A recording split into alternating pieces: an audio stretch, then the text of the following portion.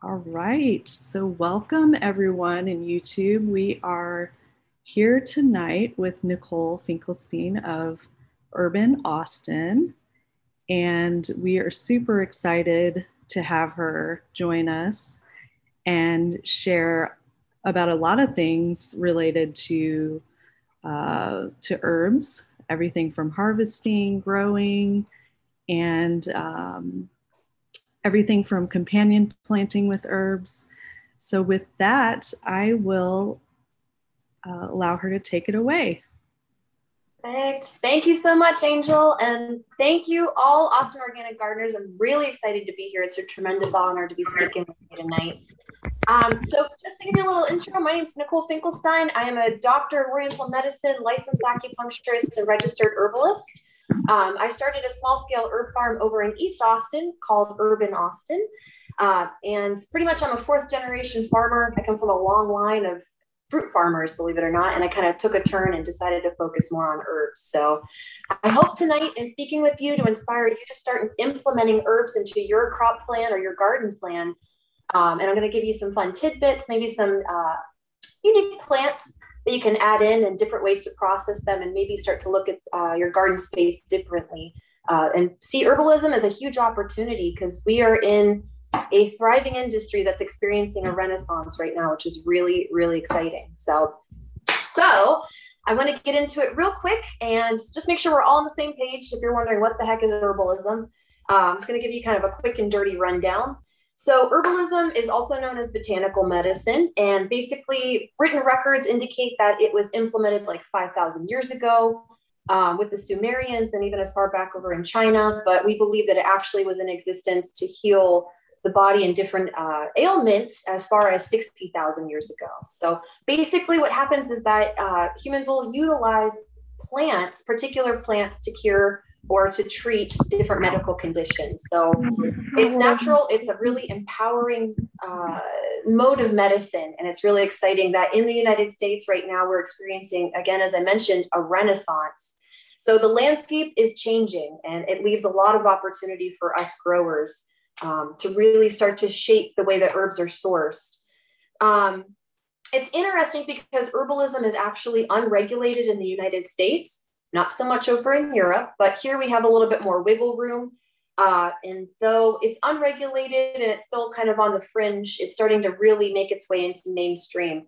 I'm seeing, ashwagandha over in Walmart of all places. So we're really starting to see things kick up, which is exciting. A lot of studies show the efficacy of healing or using certain plants to heal everything from chronic pain to psycho-emotional disorders and issues.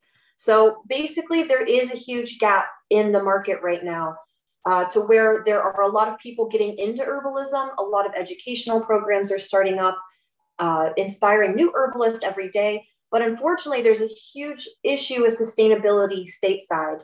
Most of the herbs that we receive, even from kind of big companies that are herb providers, are sourced over from China, or they're either sourced over from Eastern Europe as well. So not much is being grown in the United States right now, which is really surprising because we're still kind of in that monoculture, mindset as far as our agriculture is concerned. So just something to tuck away in here if you're looking for a niche in the organic gardening community.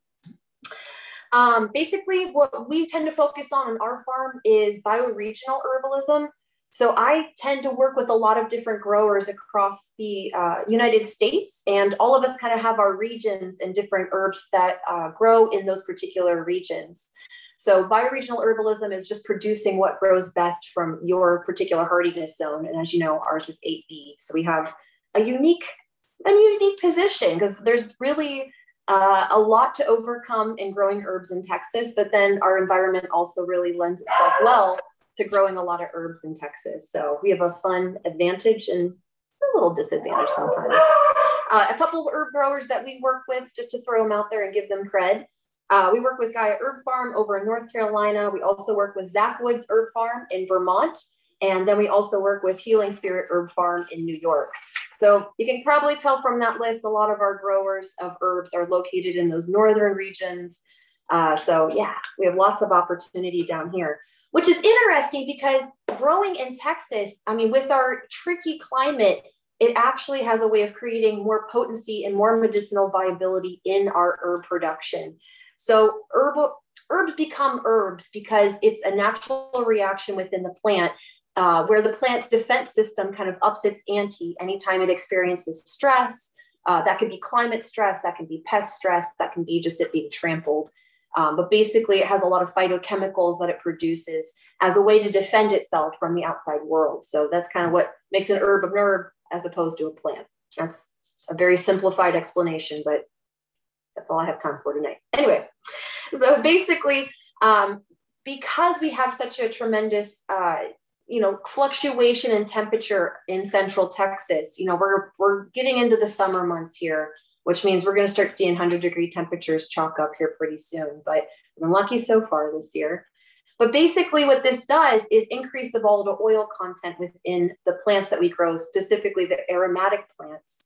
And the more volatile oils, the more concentrated the oils are, the stronger the plant medicine. So we have people from all over the country that are seeking out our herbs in particular that we're working with as a company to source to them because our herbs are really good here, which is wonderful. For instance, holy basil that's grown up in the Pacific Northwest tends to be a little bit weaker than holy basil that we're growing down here in Texas. One story I like to pop out just real quick is my dad, he's still up in Ohio, like kind of on Erie Lake, but they're farming still. And my dad claims that he really likes peppers and can really stand a lot of heat. And I was like, I don't know if you've tried a Texas pepper because there's a big difference. If even taking a jalapeno grown up there compared to a jalapeno down here, the capsaicin level in the chilies and everything tends to really up with just our high dry heat.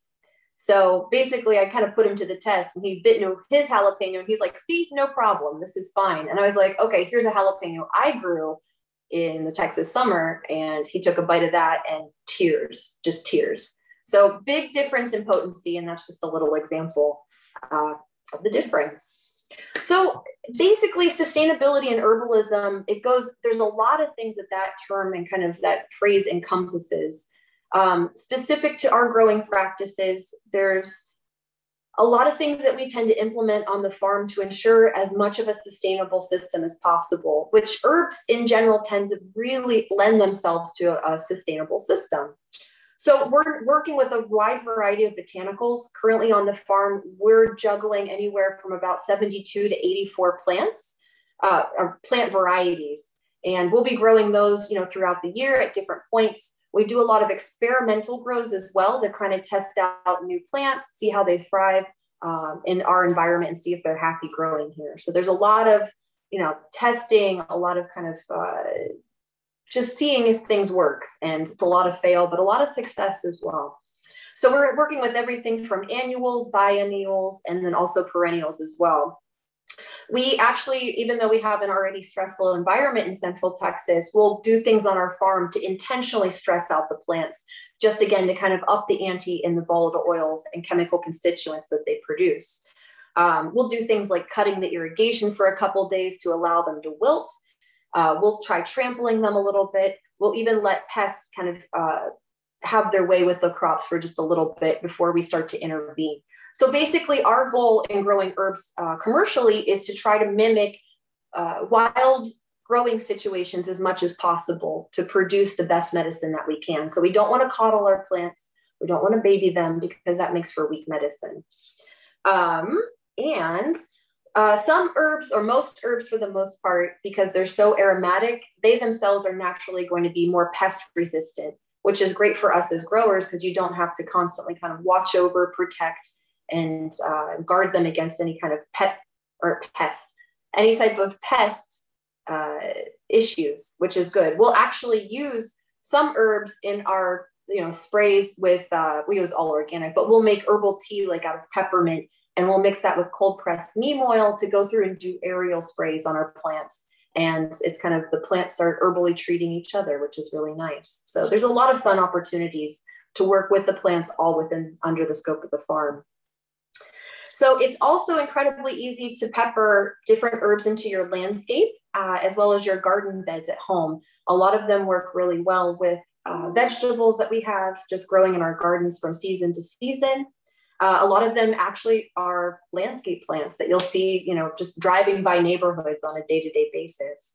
So it's a matter of thinking beyond the typical like parsleys, chives, and chamomiles, and start to really open up to more Texas natives and the medicinal viability that they offer.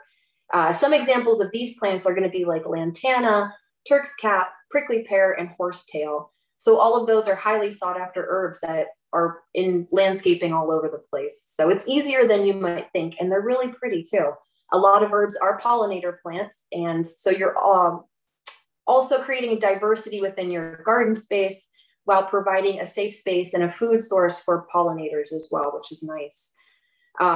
Like goldenrod, for instance. So it's interesting because we're actually cultivating what most gardeners would consider to be weeds, but these plants, the perspective is changing kind of in modern society right now, and we're recognizing them for the power that they hold. So it's really exciting. And some of the plants I'm going to suggest tonight are considered weeds, but I encourage you to think differently. Instead of plucking them from your garden, let them flourish, because they actually might have a lot of benefit for you and your family. So some things that I've learned in growing over the years, just in Herban Austin, we broke ground 4 years ago, believe it or not. That's crazy. So 4 years of growing, 4 years of experimenting, 4 years of trials and tribulations, and again, successes. The one thing that I've learned, what I really want to encourage with you, I recommend it with you in your growing journey, is to really think about location, location, location. So it's difficult to take an herb that, it's, first of all, the best thing that you can do is try to learn as much as you can about that particular plant, which you'll be working with, and try to understand what its natural growing environment is, what its tendencies are, spacing, shade preferences, water preferences. You want to try to investigate as much as you can, just so you can work in your garden space or with your container garden to kind of create an environment that's very similar to its natural growing conditions. So one example I have in this, and kind of just to bring it home, is we were working with elderberries, which is a very popular herb. And for the first couple of years, I was trying desperately to put elderberry exactly where I wanted it, because I needed it to be in this particular row because it worked out in my crop plan. Well, it wasn't having it. This elderberry plant, they really prefer more shade. They prefer more woodland spaces. So finally, within the last 2 years, I gave up and I was like, forget it. I'm just going to start planting our elderberry in the woodland spaces surrounding the farm area. And since then, they've been thriving. So they've, quadrupled in growth, and it's really nice to see. Another thing that we have is horsetail on the farm. And, I'd pop it in the field because we tend to do more row crop farming. I'd pop horsetail in the field, which is naturally more of an aquatic plant. It grows on, more so in the beds along creeks and things like that. But I was trying to irrigate it all the time. It was not happy. It was fussy. It was just a struggle constantly. And this is a Texas native. So finally I wised up and I was like, okay, you prefer to grow in, more moist conditions. I'm going to put you in the creek bed right next to the farm, because we butt up against Boggy Creek. And since then they've been flourishing. So it's just a matter of understanding what that plant really needs and trying to not to bend it to your will per se, but rather work with the ebbs and the flows of the plant and its natural desires. So that's really important. And there's a number of things that you can do to kind of mimic those, on a small scale, mimic that particular environment. Taking horsetail into example, if you're looking to do more pond gardening or to have a nice pond in your landscaping, horsetail is a great herb to pop in there. And it's really beneficial for your family, and it will start to flourish, and you can start to implement that and harvest it for teas. You can use it in hair washes, all kinds of fun stuff. So just working with that and trying to, be flexible, but then also work with the plant itself. So the other thing that's really interesting about herbal cultivation is that it really lends itself to permaculture design. So there's plenty of vines that are medicinal. There's plenty of trees, ground cover plants.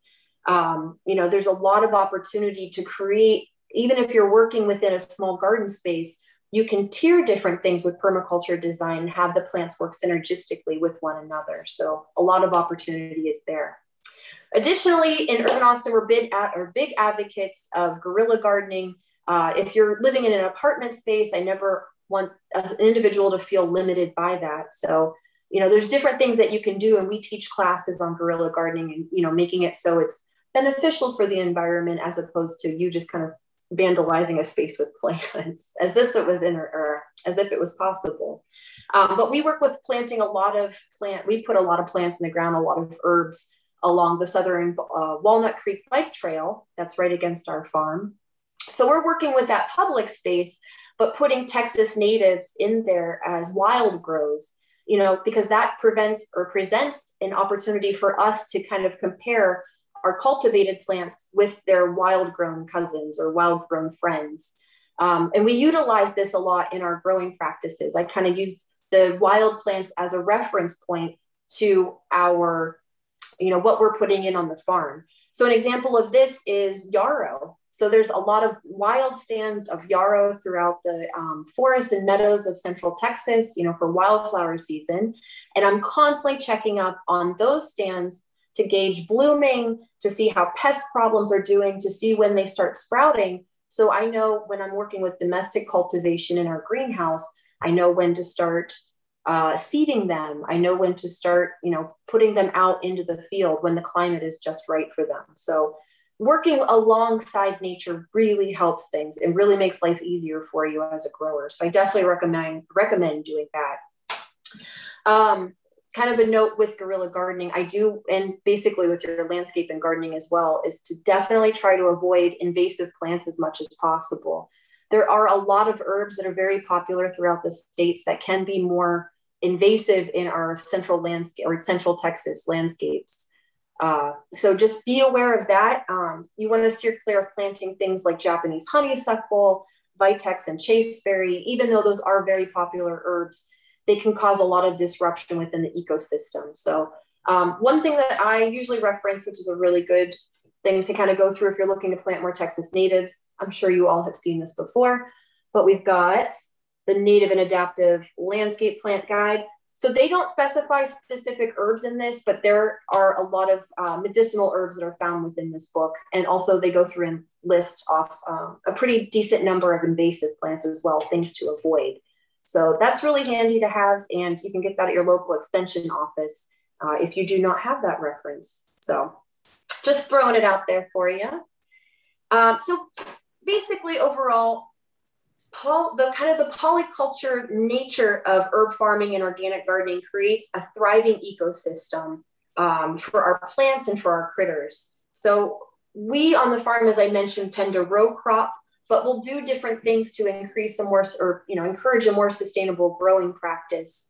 So we'll, instead of having one solid row of all one plant, we'll start to do like half the row one plant, half the row the other plant, or we'll do a lot of interspersing to encourage that symbiotic relationship with each individual plant or kind of in the ground on whole. Because plants are not only, pulling nutrients from the soil, they're also imbuing nutrients into the soil as well. So they have kind of a unique microorganism profile and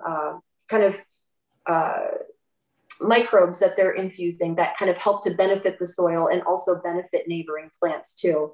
Also, competition with root growth tends to make the plant stronger on whole. So you want to tend to avoid cropping and putting all one particular plant in one area. Another thing to consider in herbal medicine cultivation is that some plants are going to be there for the long haul. So we're looking at our perennial plants, specifically the ones that we're going to be growing for root harvests. A lot of those take anywhere from 2 to 4 years to maturity. So they're going to be sitting and hanging out for a while. So when you're going through and working with your garden space and trying to decide what plant goes where and which would serve your garden best, it's definitely important to take these into consideration. Some examples of these include echinacea, astragalus, and marshmallow. So all of those are plants that we grow for root cultivation, and they sit in the ground anywhere from 2 to 4 years. But during this time, we're also utilizing a lot of the aerial parts of the plant or the above ground parts, because a lot of those parts are also medicinal. So as we know, echinacea tea, you can take the flowers, you can take the buds, you can take the leaves and make a really wonderful tea out of it while the roots are maturing. So the plant keeps giving, and you want to try your best to nurture that relationship and enjoy it for as long as possible so that the health of the plant doesn't wane. So another thing that's very important is crop rotation, kind of not putting the same member of the same plant family in the same spot season after season.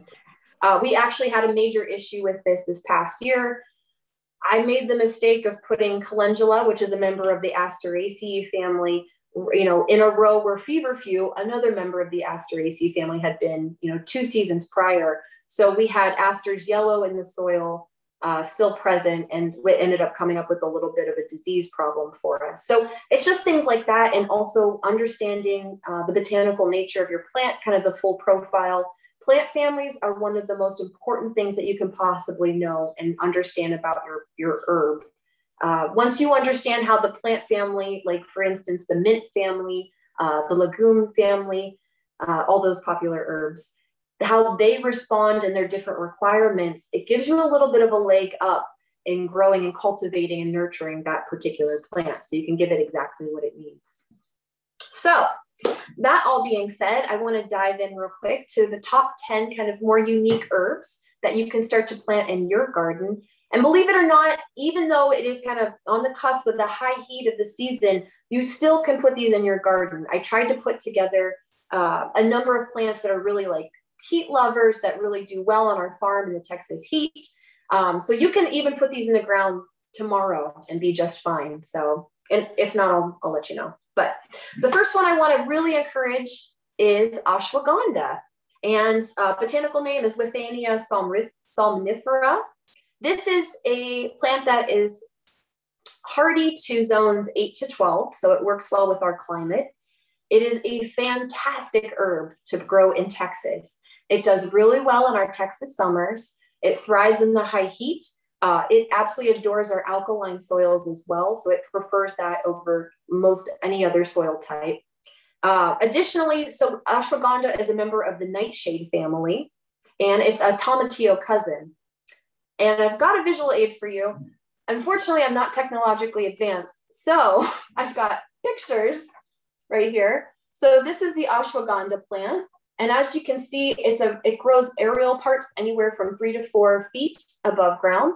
And then you get tiny husks, kind of like the tomatillos, with little berries in the center.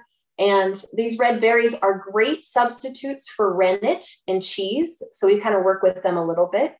So basically with ashwagandha, what you're looking for is a good root harvest, because that's the part of the plant that's used most traditionally in a lot of medicines. And ashwagandha is a really wonderful one to kind of put in your garden if you're looking to break up hard clay soils, because the roots will actually go into the ground and span anywhere from about 2 to 4 feet. And that's after just 1 year of growing. So it is a really good one to kind of get up there and break up that heavy clay soil.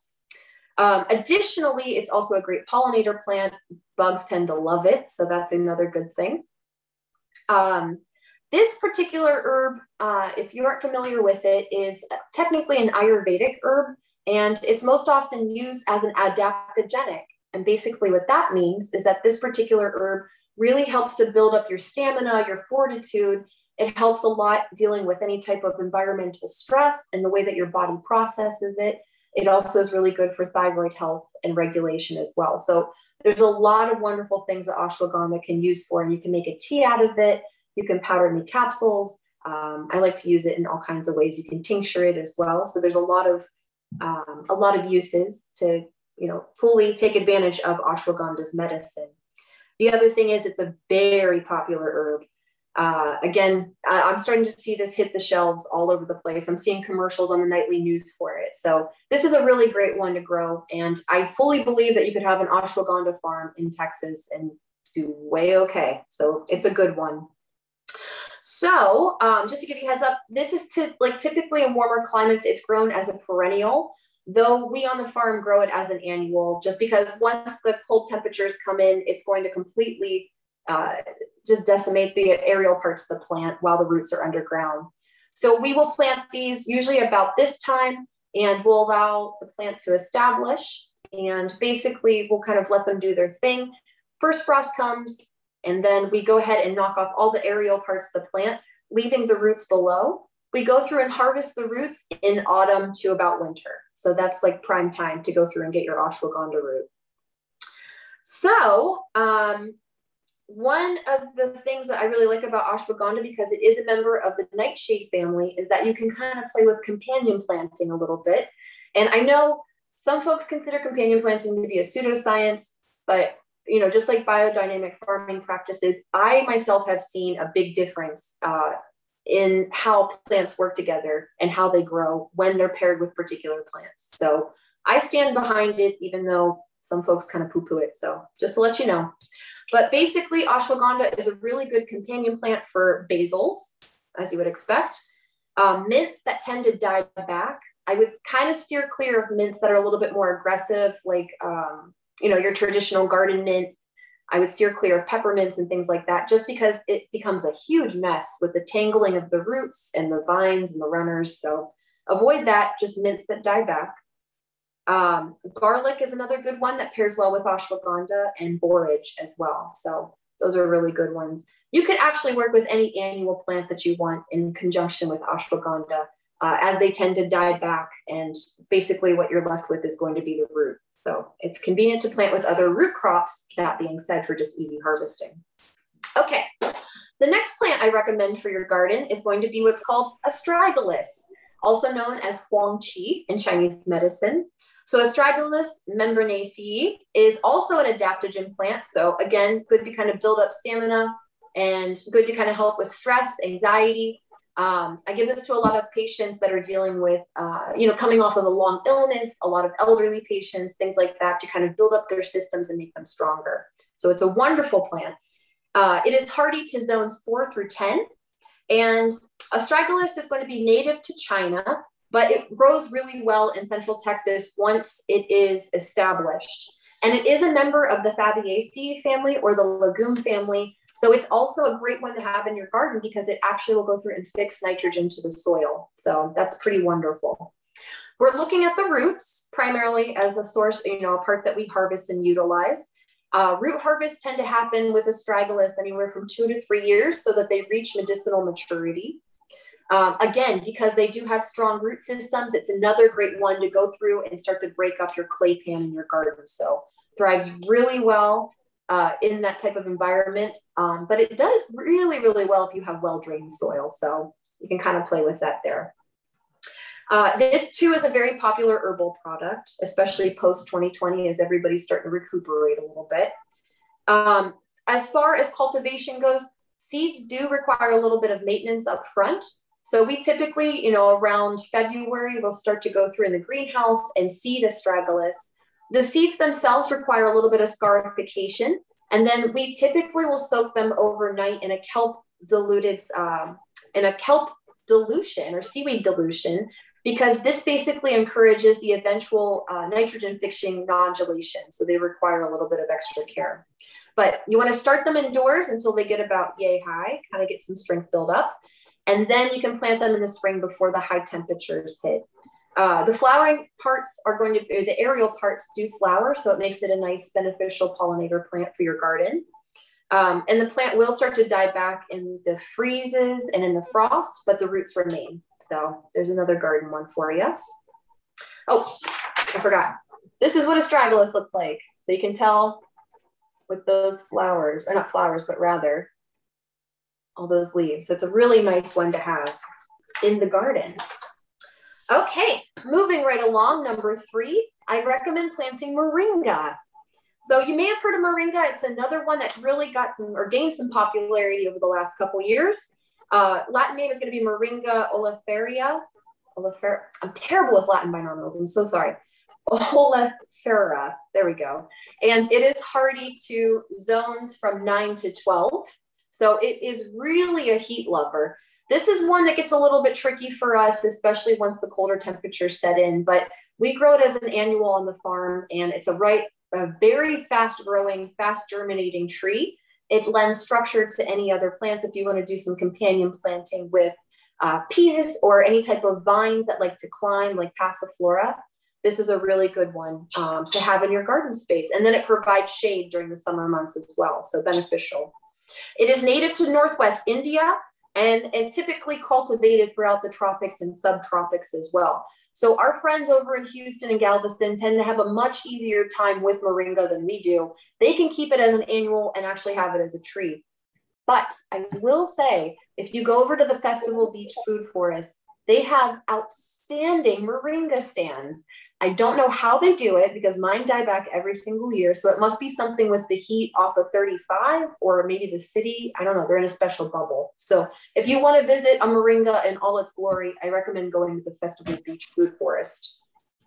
So this is a plant that likes full sun. It likes driest soils once established, and it's not really picky on the soil type. So you can grow it in a container, you can take it in the cold, or you can put it out in your garden. I try to put it up against the structure so it gets a little bit of residual heat and has a good windbreaker. It's a very generous plant. Virtually every part of the tree is useful as either a food source or as a medicine. So the leaves can be consumed, the immature seed pods can also be consumed, and they taste really similar to asparagus. So really packed full of vitamins A, C, there's a lot of calcium, iron, and potassium in them. So moringa is known as a famine, I can't remember the exact term. It's a good plant to have if there's a famine, God forbid. So this is one that is a good food source and really can kind of carry you through nutritionally if you're lacking in any particular vitamins and nutrients and minerals during a famine. So medicinally, moringa is anti-inflammatory. It also has pain relieving properties as well. So that's great. Again, it germinates quickly, grows rapidly, and is a really great plant for what we typically like to pair it with is like blue butterfly pea or any type of climbing beans. So it's a good one there. And here's a picture of a moringa plant. So you actually within, I'd say about a year's time, could probably get it up to that status if well taken care of. So they are very rapid growers, much like bamboo. So it's a good one to have and to try your hand at. Okay, so I mentioned blue butterfly pea, which happens to be our fourth garden plant that I recommend. Blue butterfly pea is absolutely gorgeous. I love this plant and it is very popular. So you can probably take a gander at that flower presentation and understand why its Latin name is referred to as Clitoria ternatia. So it is a beautiful plant and it is hardy to zones 9 to 12. And it's technically native to Africa, but it's grown predominantly over in Southeast Asia and used and cultivated over there. It grows well here with a little bit of TLC. So that's, I tend to grow it as an annual because it doesn't handle the cold temperatures well once we have it. But you can plant it right now. I actually can recommend that you go over to the Garden of the Ancients if you want to go and start with a already grown like starter plant or transplant. They have blue butterfly pea available there, so you can try your hand at it. So in winter or like warmer climates, it is a biennial. So this is an extremely popular flowering herb. And because it has a really fun kind of attribute to it that you may have seen before, but I have some right here. So this is just straight blue butterfly pea. And I don't know if you can see, but it's blue all the way through. So it's kind of a natural food dye. And it's really, really pretty to work with. You can work with it in baked goods and everything. And it's also pH sensitive. So when you go and you add a little bit of acidity to it, you can actually change the color. Let's see if it'll work for me. I can't tell so much. But that just turned fuchsia and purple. It's not translating through the camera so well. I'm sorry. But it's a really beautiful, beautiful color. And I wish it turns out a maroon. It turns, yes, exactly. So I think I did a little bit of a stronger dilution of it. So when it's a little bit lighter, you can see that it's a really pretty, like fuchsia magenta maroon color. So anyway, it's a great natural food coloring. And then basically it's also, because you can tell from the coloration, it's very rich in antioxidants, which makes it really helpful in kind of healthy skin production, hair production. It's known as an anti-aging plant, so it's a good one to have if that's of interest to you. Additionally, it's also anti-inflammatory, among a million other things. Blue butterfly pea is a really special and beneficial herb. So several studies actually indicate that because blue butterfly pea has a chemical in it called acetylcholine, that it actually is beneficial in brain function. So it helps you to think more clearly. It kind of increases acetylcholine in your brain and your body and helps prevent memory loss and helps improve memory all the way around. So wonderful plant to have. Additionally, as you can guess, blue butterfly pea is a member of the legume family. So it's a Fabaceae, and it has nitrogen fixing abilities as well. So it's beneficial to our bodies and then also our garden spaces. So it is drought tolerant once it has been established. That's the trick, is getting it established. So it handles like saline and soda soils really well. It can thrive in kind of a little bit more unfavorable soil types, which makes it great. Additionally, the seeds are a little bit finicky when it comes to germination. They are to be started usually about this time. You can start to seed blue butterfly pea. You want to scarify the seed and then also, again, soak it in a seaweed dilution, diluted seaweed water, so that it can increase germ rate and kind of help you to have more success in seeding it and planting it. You can also start it indoors. It can grow indoors, and then you can move it outside if you would like as well. So. Okay, so that's blue butterfly pea. The next plant that I recommend putting into your garden, if you don't already have it, is going to be holy basil, or Oxymum sanctum. And here is a picture of it right here. Beautiful. Tulsi is another name for it, so Tulsi. Mm-hmm. And basically, Tulsi is going to be hardy to zones 10 to 12, which I find interesting because it thrives here, very much so. So there's a lot of different varieties. They tend to grow as bushy annuals here in Texas. They love our summer heat somehow. I don't know how. Like, they are just like, yay, it's 100 degrees. I'm great. So a really great one to have in your summer garden, especially when we're kind of waning in flower production. This is an excellent pollinator plant. Bees go nuts over it. It's really wonderful, and it's very aromatic as well. So it's a joy to have around. So it makes a wonderful tea. And naturally, holy basil is really good for reducing any type of stress, anxiety. It's really handy for anybody that's going through any type of heart disease or is having blood sugar regulation issues. So regular consumption of holy basil is really helpful to kind of help with those issues. It does grow densely in the ground. So we tend to use it to protect the soil in the summer around other herbs that maybe aren't so happy to be alive in the summer, like Monarda or bee balm. It is closely related to culinary basil, so it does work as a companion plant for tomatoes, and it has a really good pest control ability as well, because it is so aromatic. It tends to ward off mosquitoes, aphids, things like that aren't too keen on those very aromatic plants. So blue basil is number 5. And number 6 for your garden is going to be California poppy, I recommend. I'm going to butcher this Latin binomial, so I apologize. It is I almost don't even want to try it. Eschscholzia californica. Basically, it's this one. This beautiful, beautiful plant. And California poppy is hardy to zones 5 through 9. This is a very drought tolerant plant. It thrives in dryness, which is wonderful. We actually use it on the farm as a cover crop. I'll typically go through and direct seed or broadcast seed California poppy in between my slow growing shrubs like rosemary, like some of our lavenders when they're just getting established as well. So it has a good way of protecting the soil and kind of filling in blank spaces in the garden. It prefers full sun, poor soil, and it absolutely hates to be coddled. So the rain that we had and all the wonderful weather, California poppy is just like, ugh, no, thank you. So the more harsh the environment, the more dry the summer, the happier California poppy is.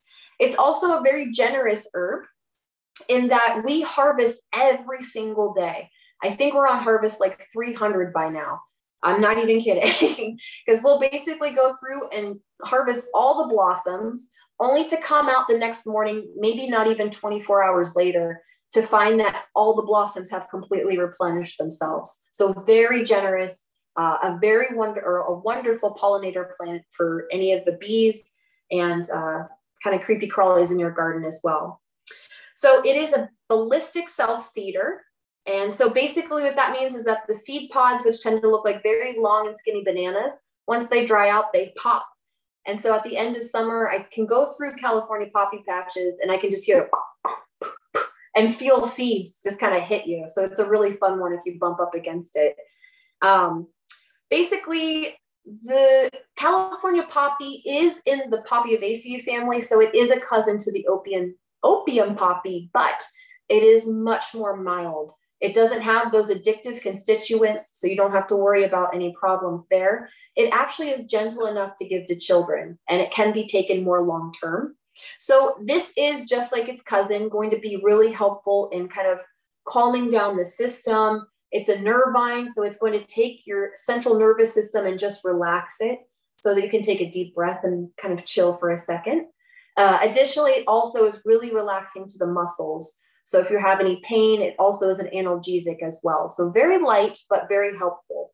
So you can make it into a tea and just drink it as is. You can have it fresh, you can have it dried. It's very versatile, which is wonderful.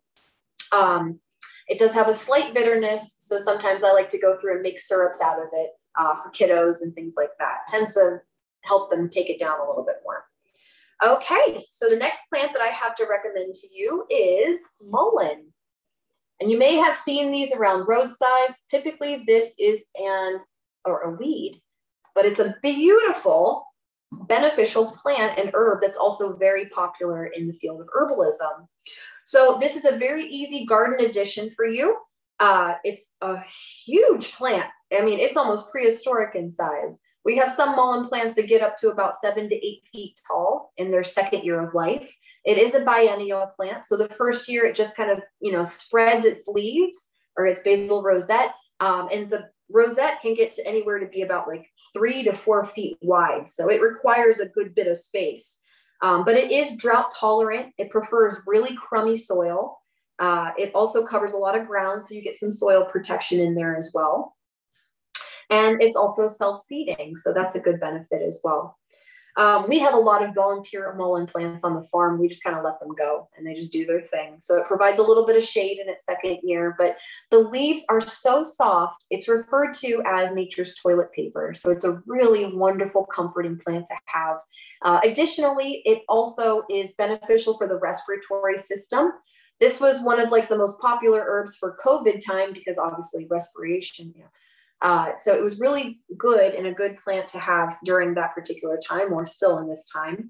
In the second year of life, it produces a spire and will start to bolt, and then yellow flowers are produced. And basically you can use the yellow flowers and by infusing them in oil, and it helps a lot with earaches. So this is a really good one to have if you have any kids that like to swim in Barton Springs on a regular basis. So mullein is a great addition. We use this typically also as a base medicine or a base plant for a lot of our smoking blends, as again, it really helps to nourish the lungs and protect against any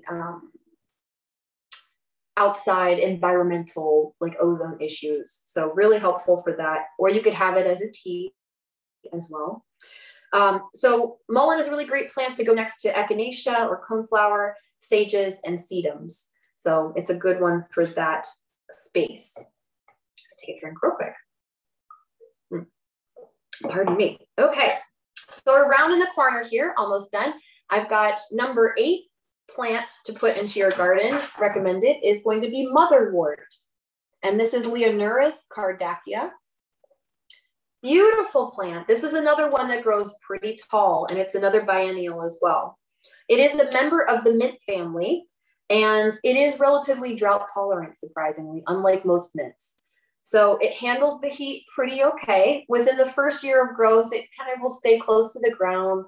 You want to, just take care of it, but it doesn't require a lot of coddling. And then the second year is when it's really going to start to shoot up, and you'll get beautiful purple spires on it that are rich in nectar flow, and bumblebees love them. So this is a really great plant for pollinators to have in the garden. So it can actually grow up to be about 5 feet tall. It's a really beautiful plant. It does sometimes get little pricklies on the seed heads once the flower goes to seed. So just a heads up there. But it provides a good windbreak for a lot of plants if you're looking to protect some from the spring winds, especially. It's revered as a medicinal plant for its abilities to go through and aid in heart health. So like its Latin binomial, Leonoris cardacea, heart's cardacea, the cardiac system all the way through.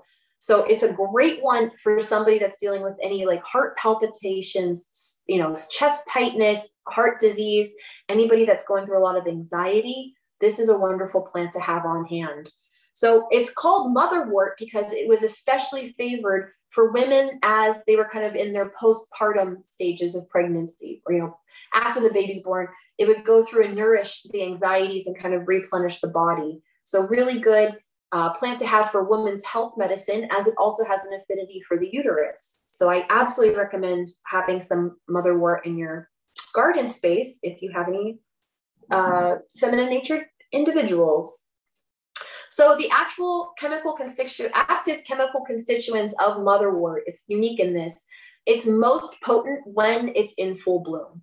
So this is unlike a lot of other herbs, which makes it pretty unique. So this is a good one to have when you're going through and harvesting, if you decide to grow it. It pairs really well with chrysanthemums and other plants that kind of need a little bit of protection from the spring. And I use the aerial parts or the above ground parts to make tea blends. We'll dry it and use it in there, or else I'll make syrups out of it because it does have a little bit of bitter, spicy flavor to it. So kids, if you want them to have it, a little sugar goes a long way. Or you can also tincture this plant as well and use it. Okay, number 9 is dandelion. So dandelion, I know, the weed, and you probably all know, are well familiar with this in your garden spaces. But dandelion is such an amazing plant, and it just does not get the credit that it deserves. So Taraxacum officinalis is its official name, and it's technically hardy to zones 3 to 10. So dandelion, in planting these, it may feel counterintuitive, but it's a biennial plant that is one of the most amazing food and medicine sources that we have. And it grows abundantly, it grows without any effort whatsoever. So every part of the plant is either medicinal, edible, or both. So we're actually starting to see, or I'm actually starting to see from Johnson's Backyard Garden that they're sourcing dandelion greens over to Central Market. So we're starting to see a change in the perspective in the landscape, which is really exciting. And this also introduces an opportunity for farmers to produce another crop that's highly sought after, something that's a little bit different. So it has a fun flavor profile as it's a little bit more bitter. Not so much in a arugula sort of way, but as in like a spent kale kind of way. Younger leaves tend to be a little bit more fresh, a little less bitter, but if you saute it with some garlic, it's absolutely delicious. So I absolutely recommend trying it if you have not. The flowers of dandelions can be made into syrups, and they also can be made into dandelion wine. The roots are incredibly powerful. They can be roasted and used as a coffee substitute, or just have them as a tea, as I like to have every night. So they're nutritionally dense plants. They provide iron and plenty of trace minerals. And it's also a diuretic herb. So if you have anybody that tends to hold a lot of water, or if you're a female that's tending to bloat with menstruation, having dandelion is a good way to re-regulate your body. It also clears the biliary system, your gallbladder and your bladder, or your gallbladder and your liver. So it keeps everything flowing in that department, helps to kind of break up stones or any issues there. And it actually will go through and clear heat from any topical infections, especially where there's pus present. So dandelion is very powerful, and again, does not get enough credit. A dandelion was one of the most important herbs that I used in my recovery from alcoholism, as again, it has a way to regenerate the liver and really kind of clean everything out so that you feel right as rain if you're in recovery. So interestingly enough, you can get multiple harvests off the aerial parts. We tend to grow dandelions and leave them in the ground for 2 years at a time. They develop that nice long tap root that will go through and harvest in the fall on the plant's second year. Dandelions, if you're looking to put them in your garden, they actually produce naturally an ethylene gas, which helps fruit to ripen more readily. So this is a really handy plant to put buy tomatoes or any peppers and things that may be in the ground a little bit later if you want them to hurry up and ripen. So it's a fun one and definitely beneficial. Plus it adds a little bit of ground cover as well. Okay, and lastly, that brings me to my most wholehearted plant that I can recommend to you. And that is going to be comfrey, or Symphytum officinalis. And there's a picture of comfrey right there. Beautiful purple flowers, nice large grower. This is a great plant to have in every single garden space. It is hardy to zones 4 to 8. It tends to be invasive in some areas of the country, but not here in Central Texas. So we're good to go. This is one of the most beneficial plants that you could possibly grow for your garden. Sometimes I grow comfrey just for the sake of having it as a mulch, because it's interesting in that it has a very high protein content in the leaves and the foliage. Additionally, it also has a chemical constituent that's called allantoin. Alantoin.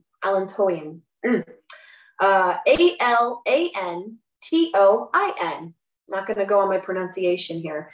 But basically what this chemical does, or chemical constituent does, is to go through and help proliferate cell growth. So this makes everything around comfrey, or any plant that's mulched by comfrey, grow tenfold. So it's a really great one to go through and kind of spread around your garden space. It is the quintessential companion plant. We'll say that. Additionally, it's also incredibly high in protein, as I mentioned before. So this makes an excellent food source for livestock and chickens. I made the mistake one year of letting my chickens free range in our field, or one of our main fields.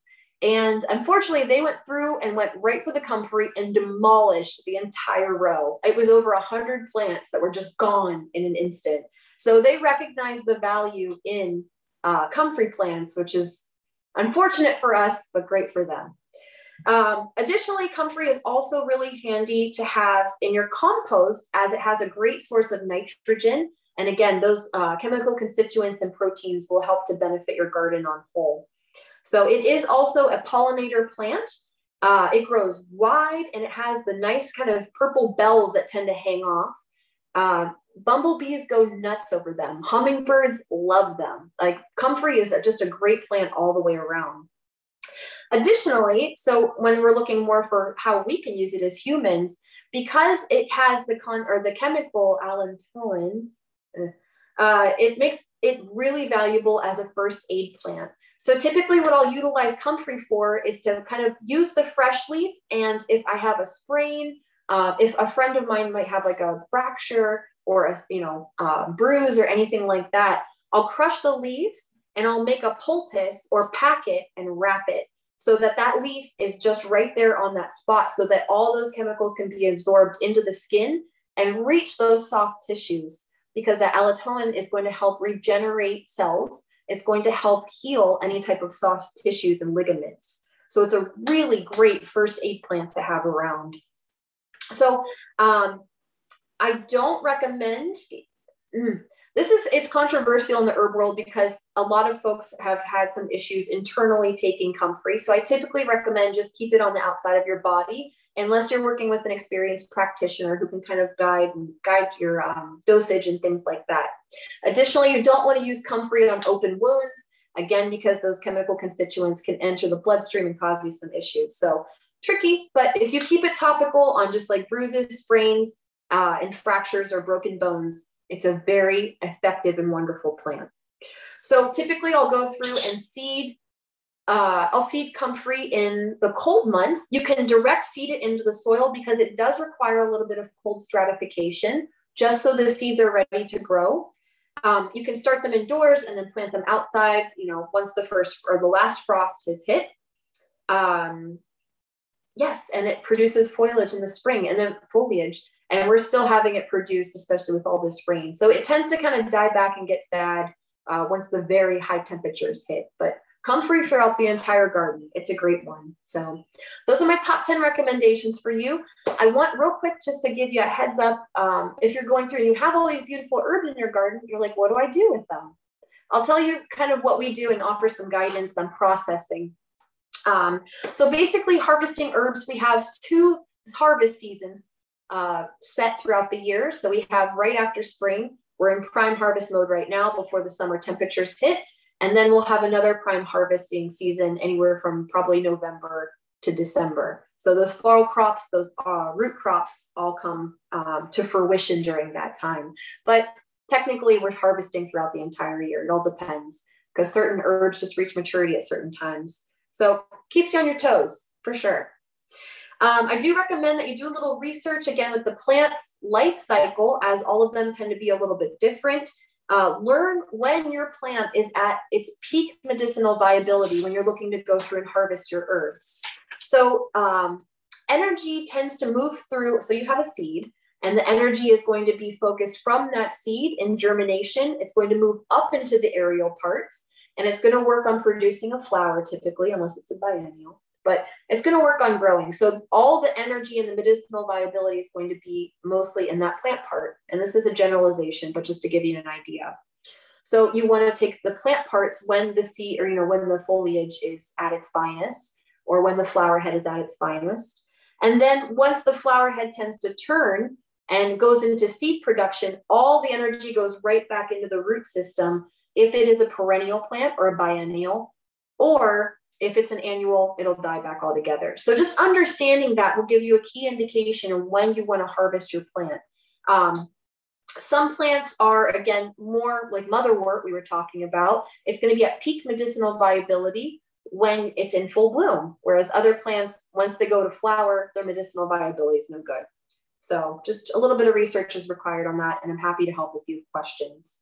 You want to be as considerate as possible when you're going through and harvesting, especially this time of year. So the general rule is to try to only take 1/3 of either the full crop, or if you just have one plant, just take 1/3 of that plant. It's because you're growing this not just for medicine, but for all the benefited animals and insects in your garden and your garden's ecosystem. You want to leave a little bit behind for them. So that's part of that sustainability model that we wholeheartedly implement on our farm. Additionally, we use that 1/3. Once it's gone and once it's spent, we'll use that as our seed saving, or for seed saving rather. So seed production off the 1/3, and then we're completely set with a plant that's already accustomed to Texas growing, and it's all ready for next year. So instead of going through and buying seeds every year and waiting for the plant to adjust to our climate, these are already good to go. Okay, so when you're harvesting, volatile oils tend to be at their peak concentration around noon, or the high point of the day, or just after the dew dries is another good rule, especially as we're getting into the high temperatures. Some herbs like calendula are going to be more resinous at the highest point of heat of the day. So it's kind of counterintuitive, but you want to get it as soon as it is the hottest point of the day. You should end up with sticky fingers if you're working with a really resinous plant. That's how you know that it's chock full of medicinal viability. So right now, because we're going to get up into the 90s, into the hundreds, maybe not though. You want to try to avoid depleting the plant as much as you can while the summer temperatures are rising. So you definitely want to either harvest as the dew is drying first thing in the morning, or sometimes we'll go through and harvest in the evening hours too. So it's not taxing the plant further. So just a heads up as well, when you're going through and harvesting your aerial parts of the plant right now, plant material does hold on to heat. So this becomes a very big issue in the fact that the heat of your harvested plant material is going to start to break down that plant material almost immediately. So you don't want to just go ahead and leave it sit and just kind of let it hang out in the sun. You want to try to get that plant material or that harvest cooled off as soon as possible. So pop it in the cool storage, pop it in the fridge, pop it in the, in a shady spot on a tarp, just to kind of take it out of the heat and let it, cool down a bit. That will prevent deterioration, because you want to try to maintain those volatile oils as much as possible. So you're creating a great medicinal plant. So in processing, just some things that you can do on your own, at-home methods. When you finally have all your plant material harvested, you want to try again to process them as soon as you possibly can. If you want to keep your plants fresh and use them in cooking or, in teas and things like that, typically what I recommend is that folks keep everything in a Ziploc bag or a nice Tupperware container. And you want to keep it in there in the fridge with a damp paper towel, not a wet paper towel, a damp paper towel. That's going to keep all the cells nice and juicy. It's going to help the plant to maintain integrity as well. Typically, I'll let them stay in the fridge for anywhere from 1 to 1.5 weeks. So that's kind of a general rule that I go by. Or if you want to have the plant on hand and have it for future tea, another thing I recommend is kind of blending it with broth or with water, and then freezing it in an ice cube tray, because that's a really nice way to just have your fresh herbs on hand throughout the entirety of the year. So that's another trick. So when going through and drying your plants, I typically recommend, if you're drying the aerial parts of the plants, the leaves, the stems, the flowers, you want to try to avoid a dehydrator. I know it seems counterintuitive because you want to suck the moisture out, but unfortunately, a lot of commercial dehydrators will go through and have a very high heat point to where it will cut all the volatile oils and reduce the potency of that medicine. So by the time you pull it out and it's dry, it's also brown and sad and lifeless. So I don't recommend drying things that way, or aerial parts of the plant. You want to, again, maintain the volatile oils as much as you can. Heat destroys volatile oils across the board. Sunlight destroys herbs. So that's another thing. You want to keep everything in a nice dark place. Some of the best at-home methods that I have to recommend are keeping it in a cardboard box in a closet with a fan going, or a paper bag also works really well as well. So basically the cardboard and the paper bag will go through and wick away the moisture from the herbs and allow them to dry more regularly. And you want to go in through and shake them up every once in a while just to kind of keep things circulating and keep them all parts exposed as much as possible. The other thing that I recommend, if you have the space, is to go through you can either take a screen or a nice dry rack, or, it doesn't have to be fancy. Put all your herbs out on in a single layer on a screen or a dry rack. Or you also can hang them upside down in a dark space in the closet and keep a fan going in that closet. I typically recommend it being climate controlled, because you do not want temperatures to exceed 85, 90 tops. You want to try to keep the temperatures below that point, because that's going to help to maintain that medicinal viability for you. You want to encourage as much air circulation as possible. You want to agitate them sometimes so that you can get all plant parts exposed as well. What we typically do when I have my dry closet is I will go through and put a small dehumidifier at the base of the closet and help the fan to go, and it just creates it kind of expedites the drying process. So I recommend doing that. We have on the farm a large scale dry house. We actually converted one of our greenhouses over, and this helps a lot with our processing, especially when we're pulling hundreds of pounds of herbs out of the field during a harvesting. So this is kind of a basic picture of our stripped down dry house. It doesn't look like that just yet, but you can see we have the fan setups. There's even more fans. We have exhaust going, hanging dry racks. We have racks on the sides now too. And then this is a picture of our farm manager, Mo, and she's over there with our Tulsi harvest, putting everything into the dry rack. And then we'll just keep those in there. Typically, in working with the dry house, it takes about a week for everything to go through. If the humidity isn't like it has been, humidity is tricky in Texas. It's real tricky. That's why if you have a climate controlled space like a closet, I recommend that 1,000 times over. So life goals, we'll see. Some people actually use shipping containers, and that'll actually go through and be more climate controlled for like the large scale herb companies. And that seems to go pretty well. Okay, once you have your dried herb, the process to go through and separate the herb from the stem is called garbling. We'll go through and take a screen and kind of rub the dried plant material on the screen to where all the particulate will go and fall through to a base container that we keep it in. And then you're left behind with the stems and the parts of the plant that you don't want to be using in your product or your teas or what have you. So garbling is that process. Now, contrary to what I'm telling you right now, if you're working with denser herbs or harvesting things like roots, branches, mushrooms, or like barks, typically more dense herbs, and when I say mushrooms, I'm talking reishi, things like that tend to have a little bit of a density to them, or like turkey tail. They can stand to be in a dehydrator. You can put them in your dehydrator. They will hold up because their cell walls are a lot more dense and close together. They won't be leaching a lot of medicinal viability, or volatile oil content in those tend to be, somewhat lower. So when you're going through and working with them in a dehydrator, you want to make sure that you dehydrate them or dry them out to what we call cracker status or cracker dry. And that's where when you take it, it should snap with a pop. There shouldn't be any bending. There shouldn't be any flexibility, because that's indicative of moisture present in the plant material. If you have any plant material with moisture in it, it's going to tank the entire batch. And I cannot tell you how many times I have let that happen, and it is heartbreaking. So I don't want to see you do that. Definitely want to make sure everything is crunchy, everything is cracky. It's not great to have things to powder status, but just crunchy, cracky. Aromatic parts of the plant can be kept in dark containers, or glass containers in the dark. Make sure they have an airtight seal on them. Aerial parts can be kept for up to 8 months. That's the leaves, the flowers, things like that. And then dense parts like the roots and the barks, they can keep and last up to a year and still be medicinally viable. Sometimes you can get them to sneak by a little bit further. So that's pretty much herb farming in a nutshell. And again, this is a quick and dirty convo, but I really hope that you feel a little bit encouraged, that I gave you some takeaways tonight. And again, I'm here as a resource if anybody has questions.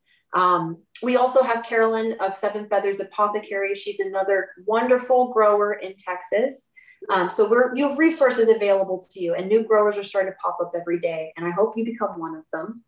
If you are interested more in medicinal herb farming, we are going to be having a 6-month farming program starting in 2021 from January until June of next year, where we're going to pretty much go from seed all the way to medicine or sale, if you'd like. So we're going to take you through everything and share what we do on the farm, have you work hands-on to learn how to do it as well. Additionally, if you'd like to check out and see what the heck we're doing, we're on Instagram predominantly at Herban_Austin. And then every Sunday from 10 o'clock until 2 o'clock, we are at the Texas Mueller Market stand as well. And I would love to meet you all in person. I'm bummed I didn't get a chance to be in person tonight, but I'm really happy to be here via Zoom and really happy to just have the opportunity to speak with you all. Thank you. So we have some questions from the chat, and people might have questions also. So I think the first one was, is it possible to start seed for ashwagandha? Absolutely. All of our ashwagandha plants. This time of year. Yes. Yep.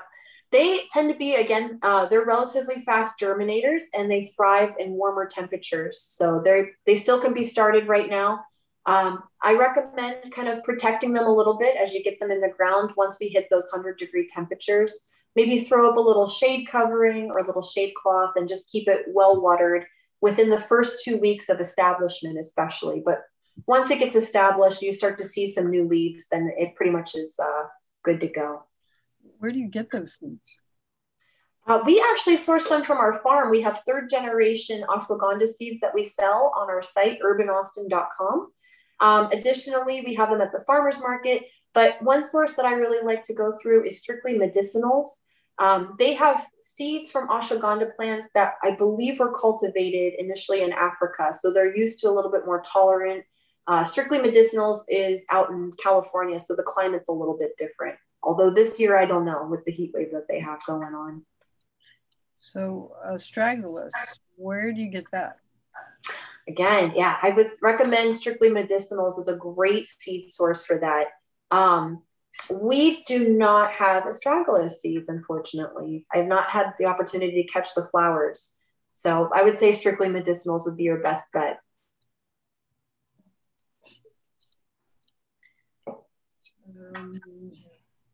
What part of the moringa do you eat?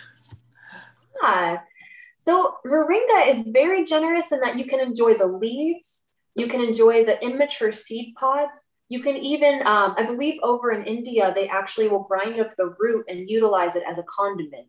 So virtually all parts, and I believe the branches as well, but obviously it's branched, so that might be a little bit tricky, but all parts of the moringa plant are edible.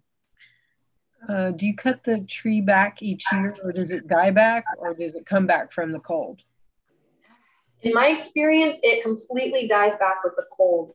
The root system tends to be a little bit more shallow. So I've even tried in the past to mulch all the way up halfway through the tree. And I've had a couple survivors that way. But I typically, I just count it as an annual crop and we move on. Okay. Yeah, that blue pea is very popular and not really viable. Do you have any idea about where to get that? Yes. So this is a tricky one. I threw it out there initially, but if you're looking to start with a transplant and you don't want to go through the finicky germination process, Garden of the Ancients, a nursery that's up in Manor, Texas, not too far from here at all, they actually have a great stock of blue butterfly pea right now. I believe in gallon-sized pots, and then they also have 4-inchers right now as well. What are the tricks for germinating? Ooh, blue butterfly pea. So it has a little bit of like a larger seed, which makes it easier to go through and stratify or scarify rather. So I'll take clippers away from the hilum on the opposite side and I'll clip it. And then I'll go through and I'll soak the blue butterfly pea in a seaweed water dilution overnight. And that tends to allow the seed to swell up, to take on water. And then that significantly increases germination rates. Somebody who's commented 100 years or more ago, there used to be entire garden shows devoted to varieties of dandelions. I love that. I did not know that. Thank you for sharing. Teresa says, hummingbirds love my comfrey. I love them. Heat point. I'm not sure what they're referring to, but what's an okay heat point? Maybe that's to... Oh, probably for drying. Probably for drying, yeah. That's my guess. I'd say, again, you want to keep it no hotter than 90 degrees. Probably 85 to 90 is that threshold. We do a lot of cold air drying too, and it seems to work just fine. And then you get beautiful, vibrant plant material off of it. So it should look, when you're drying, a plant should look as close to how it did in life in its dried form. That's when you know you've succeeded. Does anyone have any questions they want to say or speak up and say? Go ahead. Let me get a second. I have resources that I completely forgot to make note of. I'm so sorry. I've got some books for you that have been basically my Bibles on the farm. I completely recommend them. They're wonderful. So I recommend The Organic Medicinal Herb Farmer. This is by Jeff and Melanie Carpenter. They are wonderful. They're up in Vermont. So some of the material doesn't translate to Central Texas as well as I'd like, but it's a great starting off point. They go through the whole process and they're wonderful. So I recommend that. The other book I recommend that is my second Bible is The Chinese Medicinal Herb Farm by Peg Schaefer. She actually consulted with us when we were going through and getting our farm started up. She's a wonderful wealth of knowledge and a great resource, but this book also goes through her entire process. There's a lot of crossover herbs between Chinese medicine and Western medicine. So there's different techniques that both of those implement that are very helpful. The other one is Skip Richter's book. This is a really good one. Kind of gives you a month-to-month gardening.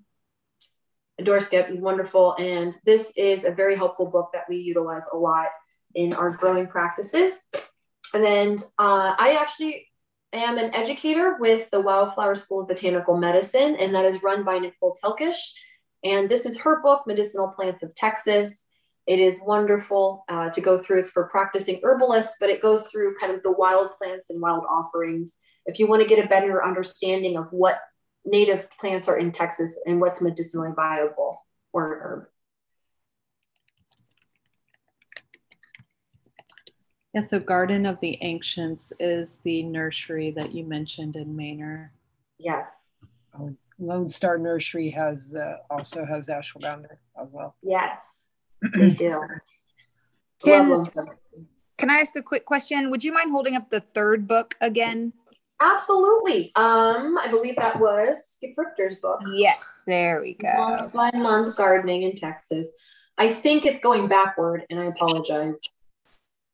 I can send a list out to everybody too, if that would be beneficial. Yes, thank you. Definitely. All right. What excellent information. Yeah, so much great info. Thank you so much for sharing all of your knowledge with us tonight. And those printed pictures were very easy to see. I'm glad. Thank you. Thank you so much for having me. It's been a huge honor. Well, if no one else has any questions, we can go ahead and sign off tonight. I noticed that one person shared in the chat that Tim Miller is having a tree workshop. So if anybody's interested in that. On figs. Fig tree workshop on the 24th. So you can check that out. I think he posted it on our Facebook group as well. We did, yeah. Good deal. You get a tree for free. There you go. So